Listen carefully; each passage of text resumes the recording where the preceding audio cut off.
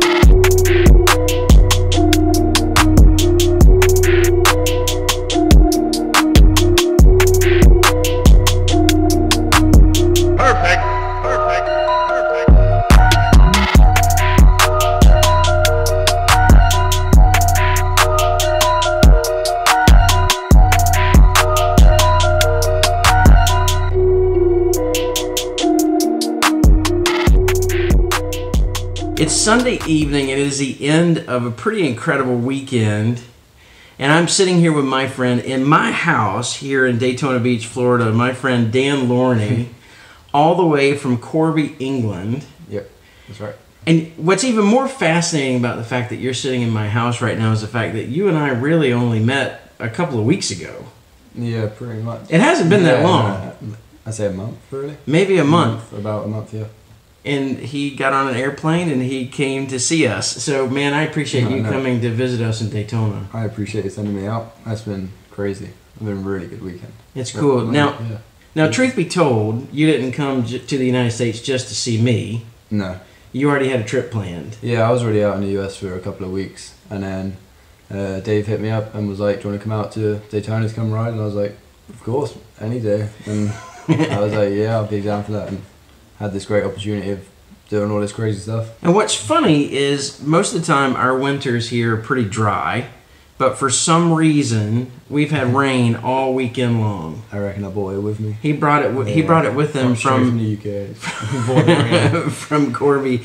Tell us a little bit about Corby, because most of my viewers are scooter riders, and all of them are familiar with Adrenaline Alley. Yep. It's kind of like Mecca for scootering, it seems, these days. Tell us about Corby.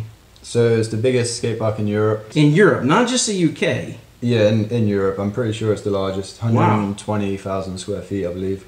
And yeah, I've lived there for the last 2 years, and just since then just progressed massively with my riding. More 2.5 years now, but yeah, I don't know, since I moved there, I ended up getting a job there and riding like almost every single day, and we have so many skate parks around that area as well, so it's not just riding the indoor. We can ride another indoor, say 45 minutes away, and yeah, it's good. We have so many opportunities to ride and stuff over there. What's fascinating to me is when I see videos of these guys riding that park, for the most part you see a lot of the clips from the same space. Yeah. That huge box jump with a resi ramp, right? Yeah. But you're telling me that there's a ton more park there. Yeah, that's just like 2% of what you see on, like, there's so much more to that skate park than people know. Like, they get there and they're like, well, I didn't even know this was here. There's still ramps that were there from when it first even opened. Still like the same ramps from like 10, 15 years ago, which is crazy. That's rad. It's been there that long? Yeah, it's been there for, I think, 15 years. Wow. Yeah. And it started off as like one building and then just expanded and expanded, and now it is what it is today. And I think it's just going to get bigger and bigger. Now, we were doing a little trivia at Jericho today. If you had the privilege of joining us at Jericho Skatepark, Dan was there with us, and we had a blast. And we had about 4 hours of dry ramps, I guess. Yeah. And so there was a lot of ride time. It was a lot of fun. And then we came inside and did some trivia, some Dan trivia. Yeah. And one of the things that you said that was fascinating to me was that for 5 years, you never had a local skate park. Never. I had to either wait till the weekend or ride one day a week with my friend who would, like, his sister actually had swimming lessons at the place we had, a local skate park, so she would go do that for a couple of hours and we would ride for those 2 hours, like, once a week basically. So that's wild. it took me at least 5 years until I got my first local skate park, which was Corby, where I had a skate park where I actually lived. And even for that first, I think it was the first year and a half in Corby, I still couldn't even ride all the time because my mum didn't want to drive back and forth, take me to the skate park and so until I passed my driving test when I was 17 in November 2016. Yeah, because you're 19 now. Yeah. So 2016 I passed my driving test, and then since then that's given me the privilege of being able to ride every single day. Now you're a pro scooter rider for Fuzion Scooters. How long have you been on the Fuzion Pro team? I joined Fuzion in February, and then February of this year. Yeah, 2018, sorry. And yeah, I'm pretty sure they just moved me up to pro after I released my first edit. So. And what's cool is he told me that you're the first UK Fuzion scooter rider. First international rider that's outside of America. They hit me up first, and I had a meeting with them out in Vegas and just talked business with them. And yeah, from then on we just kept in contact over the months, and then in February I announced that I joined Fuzion. Right on. That's super rad. And so what's fascinating to me, you've been riding a scooter now for how many years was it you told me? 7.5-ish. Coming up to 8 in next year, May time. So almost 8 years of scooters. At least 5 years of that, you didn't have a local skate park. And yet you are a professional scooter rider. Yeah. That's pretty awesome. It's because I stuck at it and I saw the potential in it and saw where it could take me.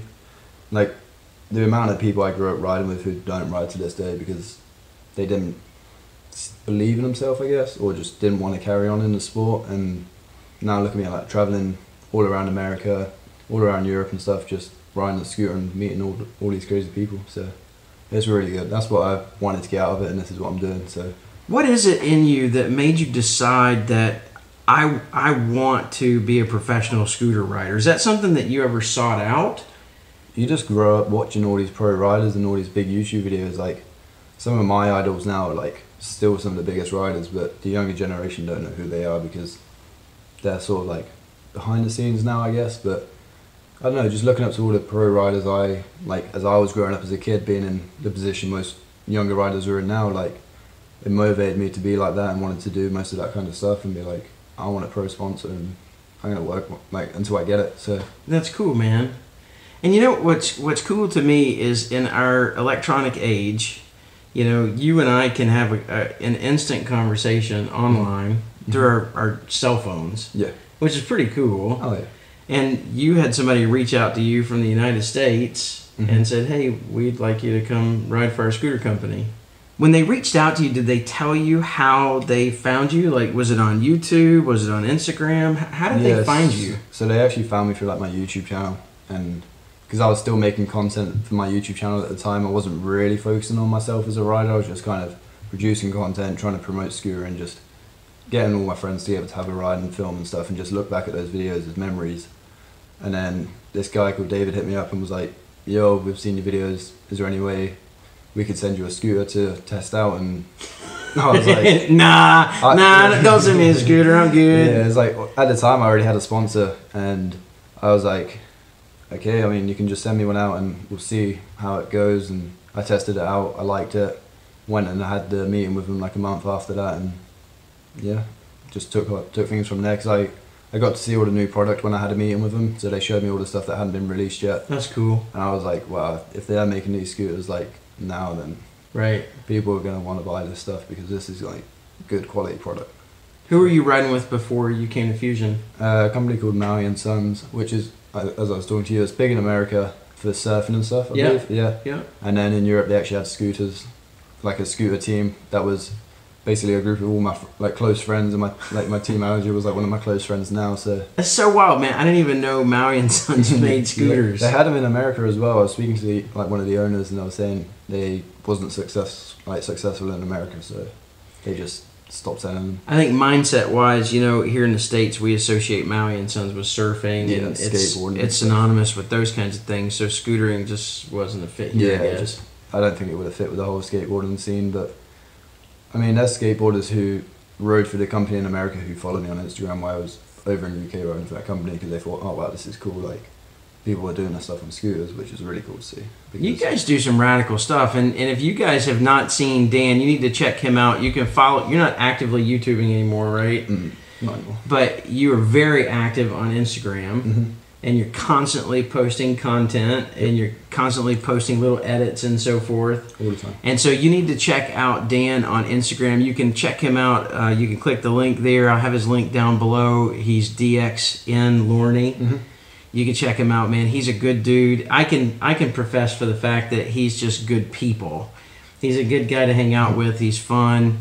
He loves baked beans. I don't like baked beans. You won't ever catch me eating baked beans in my life. I hate those. I had them one time and I won't ever have them again. If you don't know anything about English culture, and listen, I don't know jack about English culture, but one of the things I do know is that baked beans is like a traditional English breakfast item, right? Yeah. Correct. Here in the United States, thinking about baked beans for breakfast makes me want to barf, but people over there eat that pretty regularly. Yeah, every day people would have baked beans on toast. And you said they put it on toast, which is kind of weird. It's normal for me. Well, I don't eat it, but it's normal to hear that people are eating that stuff. So, So if you want to send Dan a gift, just send him some baked beans. Please do not send me any baked beans or peanut butter for that matter. Oh, that's right. He doesn't like peanut butter, which I just found that out. I love peanut butter. I took you for some frozen custard. You didn't even know what frozen custard was. No clue. What'd you think? Like the warm yellow custard you would get frozen. I'd be like, why would you want to eat that? Why are people eating frozen custard? That's the weirdest thing, but it's actually really nice. I enjoy it. You like it? Yeah, it's good really, stuff. Really good. It's one of my favorites. I tried to get him to eat my peanut butter mountain from Ritter's, but he I'm not having any of that. He wasn't into it. When you bring your girlfriend Elizabeth to come hang out with us next time you come, then you two can. Go away. Leave the peanut butter. I ain't gonna be anywhere near you guys. Listen, I got you, Elizabeth. So when you come, I know the place to take you for some peanut butter. And if you are a peanut butter fanatic like me, go buy some whipped peanut butter. That stuff is awesome. I highly recommend it. So, what is your favorite thing about you? You've actually told me that you would hope to come live in America at some point. That's the goal. What is your favorite thing about America? What do you like about it here? There's so much more potential here. Like as well as coming as like a international to a different country, and I don't know. There's just so much more potential, and the people are really nice. There's more things to do, and especially growing up in a place where there isn't a lot to do. You're bored every night. You're like just the only thing you can do is ride. But especially with my girlfriend being over here as well, is another motivational thing to be over here for.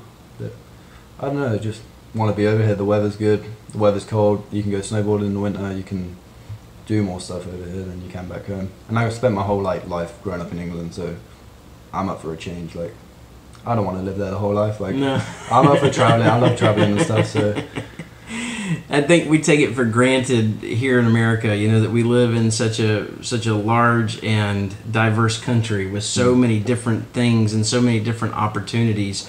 So I want to tell you guys that, you know, look at a guy like Dan, who grew up in a place with no local skate park. He found a scooter. He rode that scooter and he applied himself to it. And even though he didn't have the resources around him to accomplish what he's accomplished today, he still applied himself to it and decided, listen, this is worth it. 100%. And he invested himself in that, and look where he is today. He's sitting in a different country. He came over for a professional visit to hang out with you guys, and you know, it just goes to show you that if you take advantage of what you have and you apply yourself to anything that you want to do, it can be done. You can really do anything that you put your mind to. Patience is the #1 thing in life, I reckon, because 6-7 years, like I was just like a beginner scooter rider, and now like 7 or 8 years down the line, You're like, killing it. I'm out in America, like not even paid because Dave's paid for me to come out here and stuff, and it's just been like incredible. So if you stick at it, patience is the #1 thing to keep at, because if you don't have the patience, then it's going to be a lot harder, because you're just going to give up and lose motivation a lot quicker. But just, it was a gut feeling. It was like, I know I can do it one day, but the day will come when it's right. Like, don't get me wrong, there's been times where I've been wanting to be like, you know what, I don't want to ride anymore, it's not going to happen. Sure, I have we to all go focus through on my that. life. But I mean, everyone goes through that. That happens to all of my friends. Yeah. All of my close friends have been like, you take a month off, you change your style, you change street, you go to park, you switch between them both. And now, like, every time I ride, like every day I change up. So it'll be like, one day I'll ride park, one day I'll ride street, one day I'll ride like a foam pit or something. You know, just change it up and make the most of it. And then that way it doesn't get boring. You find a way for it to be fun for you. Right on. So. Well, dude, I appreciate you coming out and spending the weekend with appreciate you having me. me. And Elizabeth, I appreciate you sharing him with us for a couple of days. I know you guys don't get to spend a lot of quality time together, but I appreciate you letting him do that. So, dude, I love you, man. Thank you so much for coming out, man. Thanks for having me. I hope that we will see you again very soon. Oh, definitely. I'll be back for sure. All right, dude. 100%. I love you guys. God bless. Bye. Perfect.